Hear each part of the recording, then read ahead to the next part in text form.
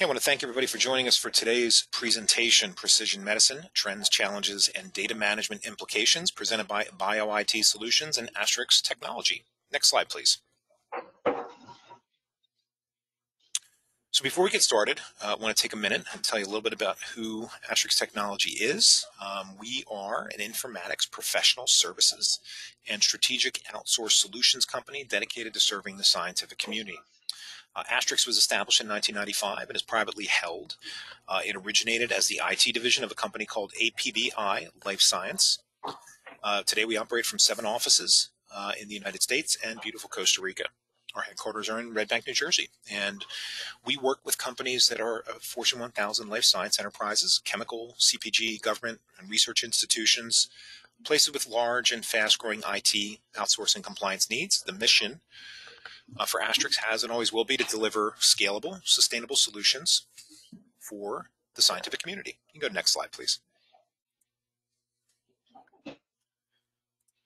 So, real quick before we get into the presentation, as far as our services go, what does that mean? It means that we work with companies to deliver end-to-end services that span the complete life cycle of scientific data systems. And when I say life cycle, what I mean is from the business analysis and enterprise architecture. This is where we're helping companies define exactly what type of solution they need and then how that solution is going to be architected to fit into their environment. And then we work with vendors, such as the one you're going to hear from shortly, on selection. We go out and we find the right vendors. We try to match the right vendors with the right companies depending on what we uncover in those business process analysis. Then we can do the development and the implementation. At the end, we can do the computer systems validation, and then we can provide a host of services after the fact. Everything from managing that application for you to providing scientific and technical staffing services to staff the right people internally to help you manage that application and manage your lab. At the end of the day, we evaluate, implement, and manage systems to enhance the collection and processing of scientific data. So that's enough about Astrix. Let's go ahead and turn our attention to our friends from BioIT Solutions. Today we have Michael Fannin and Bob Bellevue. Michael is the president and the founder, and Bob is the vice president. Michael brings 30 years experience in biotech applications. He's the former vice president and chief information officer of Human Genome Sciences and the principal architect of BioIT's One Platform for software suite. And Bob, again, brings 30 years as well in a variety of information technology positions. He works to design and build informatics solutions for manufacturing, analytical and process development, QC, and clinical operations for a range of emerging life science companies. So, gentlemen, with that, I'm going to go ahead and mute, and I'm going to turn this over to you. Excellent. Excellent. This is Mike. I'm really pleased that everyone could make it today, and good morning to you, or good afternoon, as appropriate, depending on what time zone you're in. Thank you, Kevin, for that introduction, and thanks to Astrix for hosting these seminars. We are going to talk today about precision medicine in general. Now, what I usually do at this part of the presentation when they're live is ask whether, just to get a sense of the audience out there. So Kevin's going to send us a quick poll. I'm really asking a question that has only 2 answers. So do you come to this work mostly from the lab side as a technician or a lab manager? Or do you come to this informatics work mostly from the IT side of the world and software engineering? So I'd be kind of curious to see the composition of our audience. We try to keep the presentation general and at a high enough level, but nonetheless, we can certainly tune our comments to one audience or another if that's more appropriate. So Kevin, when you do get some responses, just go ahead and chime in and kind of let us know where that stands. I'm going to push ahead here. Our talk today is really kind of going to be 3 parts. I'm going to talk a little bit about really what we've been calling precision medicine in the industry. It's sort of been derived from sort of personalized or individualized medicine kinds of initiatives, but I really like the precision medicine term the best of the ones that are floating around out there. So once we have then just a quick overview of the precision medicine, I'm going to turn it over to Bob. So he's going to talk about, as someone who is responsible for building information management systems and architecting those, what are the key considerations that we really need to have our eyes on when we're dealing with the demands of precision medicine? And then I'm going to follow up with a case study talking about essentially a generalized case study that's based upon our experience with one of our customers that's working in this area. So if we talk about precision medicine, if we look at the state of medicine that's current and what we have been seeing over the years, is that we typically see pharma companies coming out with a treatment that tries to treat a broad cross-section of the patient population. And what we see in practice is that there's a subset of people that do indeed benefit from the medication, another subset of people who may not respond, but they just don't get any benefit from it. And another population, of course, can have adverse or toxic effects. So as medicine's evolving and our understanding of how medicine's work evolves, we really are seeing the industry moving more towards this idea of stratifying those patient populations so that they get different treatments based upon their drug response. Are they good responders? Does their body just essentially ignore the drug, or do they, have adverse effects, in which case we'd want to take a different approach to treatment. So the introduction of some way to stratify those populations, this idea of a biomarker, some kind of measurement or some characteristic of those individuals that can help us pre-classify those so that we can match the treatments, is really the promise of personalized medicine. And if we take the idea of precision medicine, it should reduce the amount of trial and error prescribing, right? We do some kind of deep measurement that's precise enough for us to essentially see differences among individuals. We would expect that then to help us reduce the number of adverse effects and, of course, the medical costs and whatnot of recovery and the bad effects of drug reactions that we don't anticipate. And we also see that these sort of treatments increase patient compliance because the patients are getting successful treatment, and it really implements that feedback loop that you would want. There is an increased cost at part of this paradigm because we're introducing this idea of a step prior to prescribing of really screening somehow those patients so that we understand which population they're more likely, which drug is more well matched to that individual.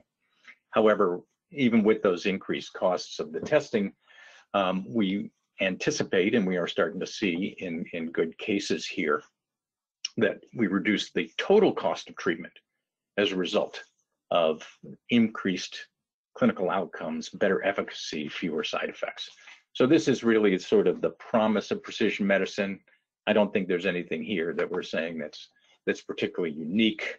What we're seeing a lot of in oncology are these sort of tumor profiling methods where a biopsy of the tumor will be taken and will provide these molecular fingerprints.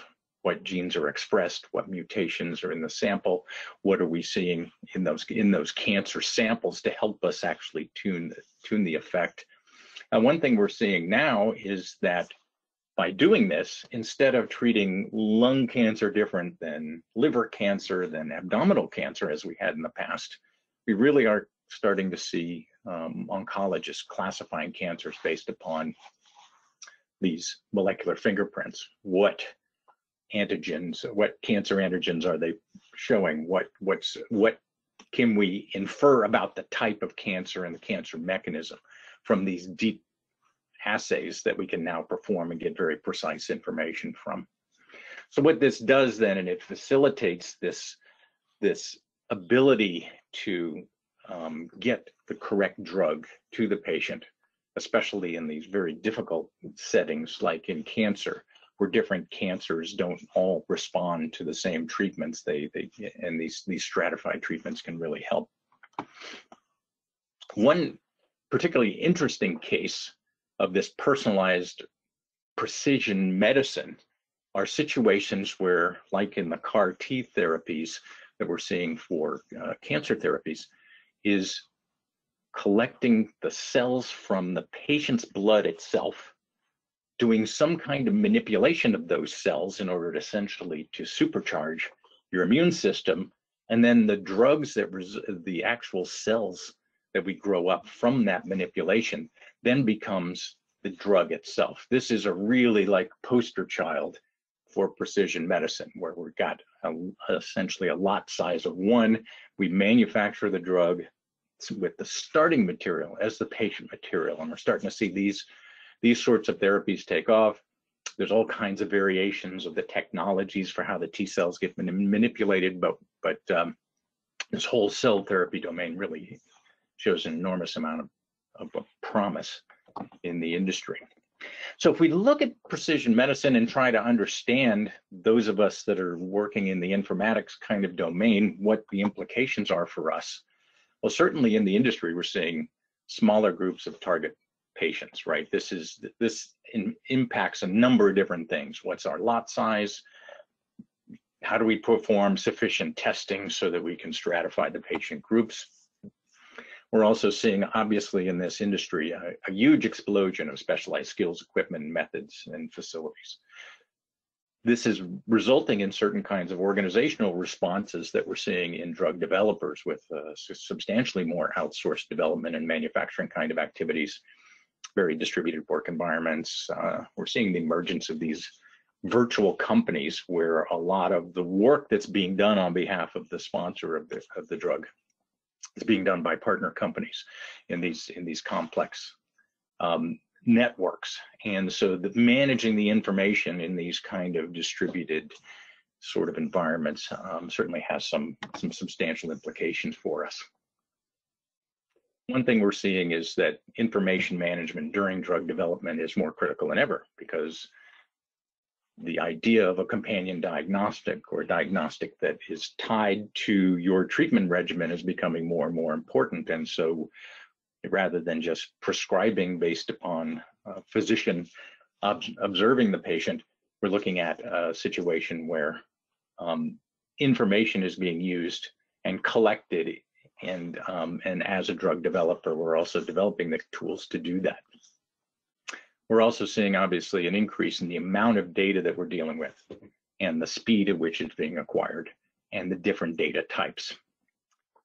And we also see that with this emergence of these networks of specialty labs and contract manufacturing organizations and whatnot, that really have not emerged a comprehensive set of data standards. So our ability to put all that stuff together and whatnot means we've got to understand what really links these data elements together and how they need to work together. So it does really make for a lot of challenges for those of us who are involved in the data management aspects of supporting drug development. I did want to, before I turn it over to Bob, talk a little bit about big data. We hear a lot about big data, oftentimes with the Amazons of the world or the Walmarts or in the retail setting kind of thing, and what marketing data is being collected on us. And you've got the Twitters and the Facebooks, again, working with enormous quantities of data. But there are really 4 aspects of big data. One is the volume, right? Just how much is there? Certainly we can accumulate a lot of data in biology, but it's not really the thing that differentiates biological results from some of these other applications of big data. What we see is an enormous amount of variety, right? If we're working in labs, we've got chromatograms, we've got imaging, we've got lots of these squishy kinds of data types along with more structured data types. The speed of acquisition, of course, the velocity is certainly an issue. And what we call the veracity for the 4th V is really the confidence that we have in the data. What I have observed comparing what we do in biology with other industries is that the variety and the veracity are really big issues in biology, right? How confident can we be in a measurement? What is essentially the experimental error in the result? Can I use different methods and achieve the same result for a specific, say, biomarker measurement or something? So the 4 V's are very appropriate for us to really understand in any solution that we put together, but I just wanted to emphasize our empirical observation that the variety and the veracity tend to be the bigger issues in the biology that we deal with. and not to the same degree the volume and the velocity, which has been the real big concern for a lot of folks who deal with, what you historically hear as big data. So I'm going to turn it over to my colleague, Bob, who's going to chat about the key characteristics for success of an information solution in this domain. Thanks, Mike.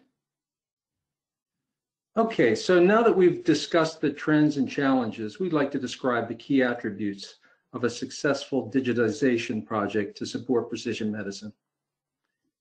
First and foremost is adaptability. At the outset of a project, you and your team has a general idea of what needs to be built, but the devil, as they say, is in the details. Once you get started, new requirements inevitably surface, and your ability to adjust will be vital. And precision medicine companies are constantly evolving, so a solution that has the ability to adjust as needed is also important. Secondly, an interoperable solution is needed.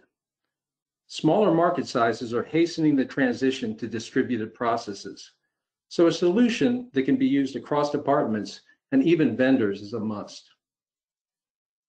Traceability is not only a regulatory requirement, but takes on even more significance in precision medicine due to the targeted nature of the therapies, often down to patient-specific drugs and drug interactions.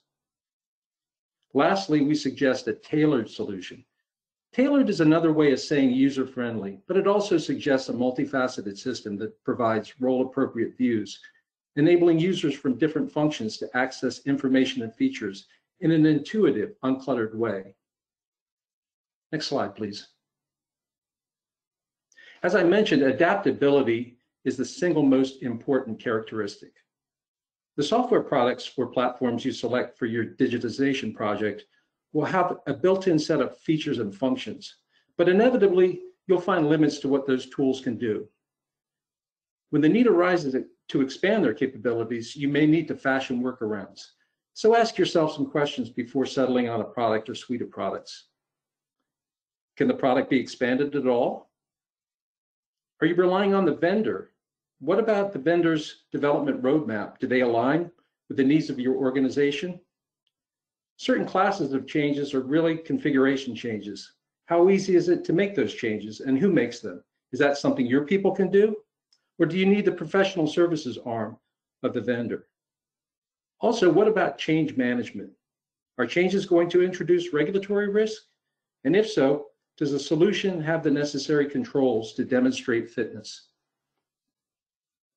At BioIT Solutions, our one platform for software suite for adaptability.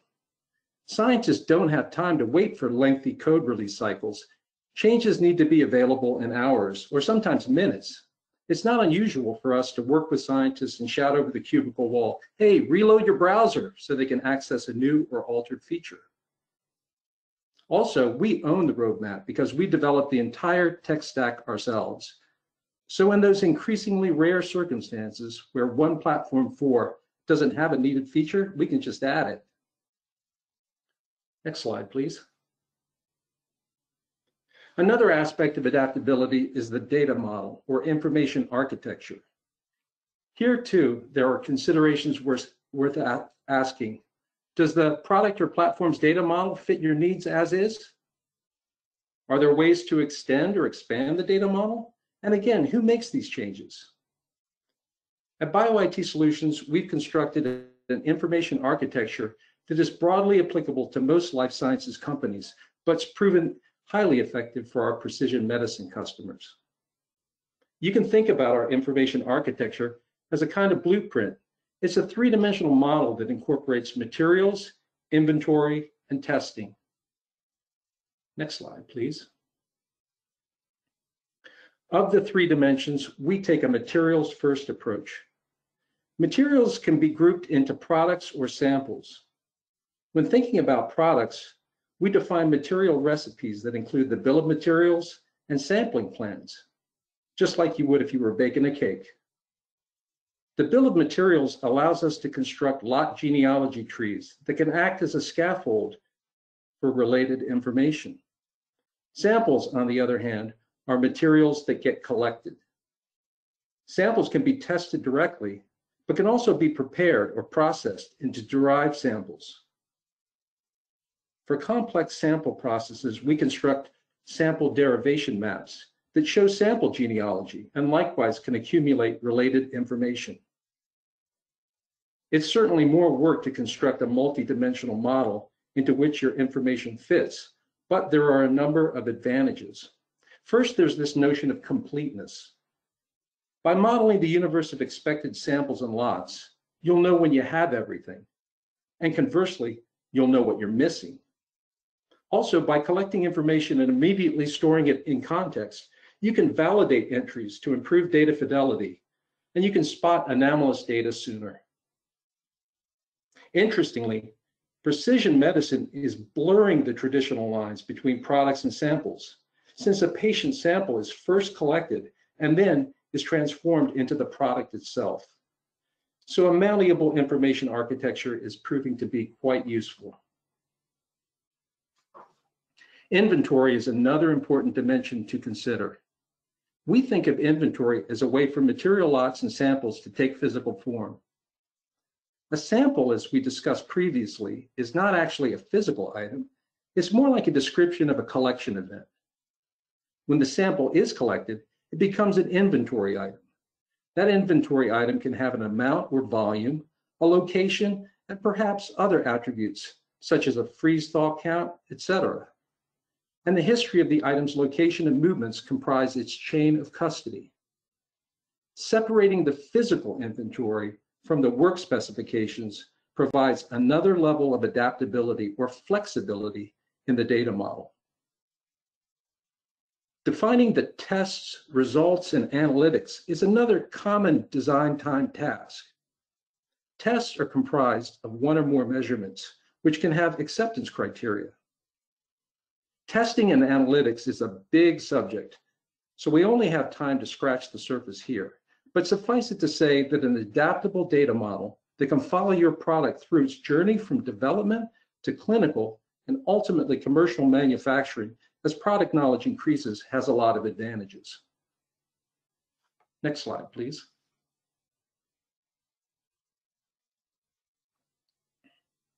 Next slide, please. The next characteristic would be interoperable. By interoperable, we mean that the successful solution should have the ability to serve multiple functions or even reach out to partner companies. It should have a robust security model that allows appropriate access to features and data, and also provide modern means to interchange data. Here we've listed common data interchange modes. It'd be great if all data was transmitted electronically, but sadly, that day is a long way off. Many CMOs are still using paper batch records, and the sponsor companies receive scanned PDFs where they have to pluck results and enter them by hand into Excel or another analysis tool. In this context, having a predefined data model to validate the hand-entered data against can result in higher data fidelity. For instance, a hand-entered lot number can be validated against a list of valid lots for that part, or SKU. For internal labs, instrument interfaces are a great way of interchanging data. These, however, tend to be very instrument vendor specific, and direct instrument interfacing with increasingly prevalent cloud-based LIMS systems is presenting another hurdle. File-based interfaces continue to be our get-out-of-jail card. Files can be uploaded and parsed, and again validated against expected values. Modern file sharing services such as Box, OneDrive, Dropbox, and even FTP sites can be used to exchange data automatically. But now we're starting to see more application programming interfaces for very robust data interchange. Although these APIs are based on standards, they tend to have slight differences, and you'll need to have access to software developers to get them set up and functional. Next slide, please. Traceability requirements take on added significance in precision medicine due to smaller batch sizes and sometimes patient-specific material genealogy requirements. Our approach is to develop structured and semi-structured workflows that take materials as inputs, otherwise known as ingredients, and create transformed materials as outputs. The outputs from one operation can become the input for the next, and so on. We stitch these materials together in parent-child networks that are akin to a family tree. In the case of a manufacturing workflow, the incoming ingredients can be specified as the bill of materials, or the BOM. The BOM allows us to validate the ingredient lots against expected part numbers and expiry dates, etc. Sample derivation maps can likewise be constructed for complex sample processing operations that are typical in precision medicine. The diagram shows an autologous cell therapy flow, where whole blood is processed and PBMCs are separated and further enriched, transformed, and amplified.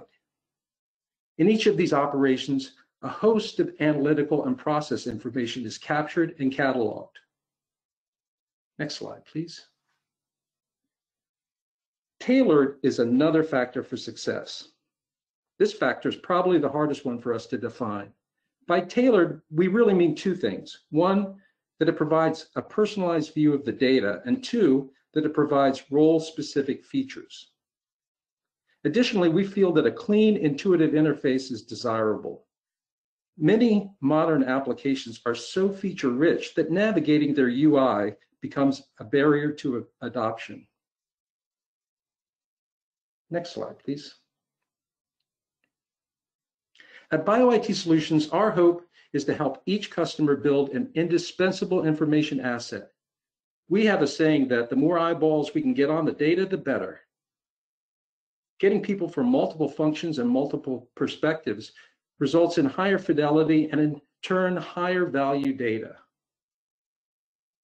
The diagram shows a typical stakeholder map with folks from the lab, R&D, clinical, and even operations and business. Here again, building an information architecture that serves multiple organizations pays dividends. So before I hand it back to Mike for our case study, we can sum up the key characteristics for success in precision medicine. Next slide. You need to have an adaptable, interoperable, traceable, and tailored solution to keep up with the needs of today's precision medicine companies.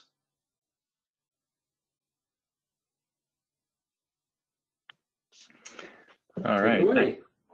All right, excellent. Thanks, Bob. Appreciate that overview. The case study that we've chosen here is a company that's actually involved in autologous cell therapies. They're currently engaged in a couple of phase 1 studies. And the complexity of this process that they go through to tune their T cells in itself is quite complicated. But when you look at what's going on in the clinical world now that they're in clinical studies, it's really quite remarkable. So my sponsor is a company that's located here in Maryland near us. It was founded by people that we worked with in the past, and so I've followed them very closely, and they've been a customer of ours. We started out with just a traditional LIMS system for in-house testing. Materials that they would get, they would try out different processes. It involves things with nanoparticles and different kinds of complex assemblies and cocktails of antigens, and really this sort of what we're seeing in modern biology, these kind of combinatorial, change lots of little different things in the process as you go through and whittle down a particular therapeutic approach. So that was, back in the old days would have been sort of it. This is the scope of the project. It's an in-house lab. We're doing some in-house testing, and we're writing some software to facilitate that. Turns out that they are using a contract manufacturer located in California to do the drug manufacture for them. Now, again, since the drug is cells, we get the cells from the patients, right, at the various treatment centers and various locations throughout the US. And there's a material flow of the actual patient blood that goes to the manufacturer, right? And then eventually, once it's manufactured, then the drug goes back to the patient, right? So that's the first key material flow that we need to keep track of. And again, it's highly specialized and highly individualized in this precision medicine world. Now, as the manufacturer does the work, they're capturing data as well as some in-process and released product samples that are actually coming back to my sponsor. So we've got this this material flow as well. Of course, we've engaged, the company has engaged a clinical research organization for management of clinical sites, enrollment of patients and whatnot. There's also a biobanking lab involved, right? As the patients get treated and we monitor their progress, blood samples, perhaps bone marrow, perhaps other samples are gathered as part of the clinical protocol. Nothing unusual about that. And those things have to go to a biobank. So we have clinical samples as patients are coming back for their follow-up visits. They go to this biobank, and this biobank is a CRO that also does some testing. So they will test for biomarker levels, and they'll do some flow cytometry testing for cell populations as well as part of the clinical protocol. So it turns out, you know, that our company here is one of the recipients of some of these samples for additional in-house testing that they perform, predominantly for translational medicine research. We also are seeing the emergence of these specialty labs. There's a sequencing and bioinformatics lab that does the sequencing of these variable T-cell domains to identify what are the predominant clones that are involved in the reaction. We also see biomarker labs, and again, these are located in different places even across the world. And it turns out, of course, that the samples that those are dispatched from our biobank, right? Because they're actually performing these tests on clinical samples. So you're starting to see the emergence, as we talked about, of this distributed and across organizational boundaries kind of domain that we're seeing, as well as the blurring between the patient samples that we're monitoring and the actual drug itself. It's really fascinating, the emergence of this kind of thing that we've been seeing in recent years. And if we model the data flows that go with that, you can see from this animation that we've got kind of a hodgepodge of things. What the manufacturing contractor does is they prepare, as you see in traditional manufacturing, paper-based batch records. And our team on site at our sponsor then takes those scanned PDFs and collects something on the order of 100 different data points per lot of material, of really critical measurements that they want to keep track of, as well as just a few things that allow them to identify and to tie that lot back to the patient and whatnot. For most of these other labs, we tend to have some kind of text file upload, whereby they either somehow transmit us the file or we pick it up from a shared Dropbox like an FTP site or something like that. So each one of these different data types has a different file format. And again, many of you have probably struggled with this issue as well, is that these different labs, based upon the type of analysis that they do, will indeed send data in somewhat different formats. And so we need to be fluid about how we perform the import and match those things up to the right patient, to the right time point, so that we can put those measurements in context. So what does our user actually see at the end of the day once we've got this collection here? And we put together this little screencast to show one of the more popular visualization tools that our customers like to see, where you can see that these are patients across time, pre-dose. Of course, day 0 is the day of infusion, the dosing, and we have utilities for them to aggregate this data and present it in a context relative to the study day calendar. And you can see through this animation here that there are different ways to isolate different lines of interest, to hover over and get some information. There are options to click through to go to the underlying record, ability to change the subject, ability to change the test panel. There are some other views that we'd like to do as well around lot-to-lot variability, right? Within manufacturing is similar to this kind of view, as well as different processing steps in the manufacturing cycle. We use a graphic, the same sort of graphic engine to provide a couple of these different key views. Again, the data is multidimensional, comes from many sources. And just to kind of wrap up, you can see the requirements in this case study for adaptability, because we've got different labs that are coming along online at different times. We've got new technologies that are being employed, new test methods and analytical methods along the way. Interoperable is a very important characteristic, as Bob noted, and you can see we have data sources that are no longer strictly from within the company, but through contract manufacturers and specialty research labs providing data to give us this view. Traceability is obviously very important. Each one of these labs, when they deliver their measurements to us, we have to be able to trace them back to the patient, to the time point, to the custody of material that was taken at that point in time, and have very precise records, as you would expect. And tailored, we need some tools, as the one we've demonstrated here, for the correct audience to be able to see the data represented in a very logical, consistent, and visual way. So we're going to wrap it up here. Let me proceed to the next page here. Bob and I thank you for your attention and for hanging in there with us. We look forward to your questions. And Kevin, I'll go ahead and turn it over to you. Thanks so much. Great presentation, guys. Really enjoyed it. Let me go ahead and stop the recording.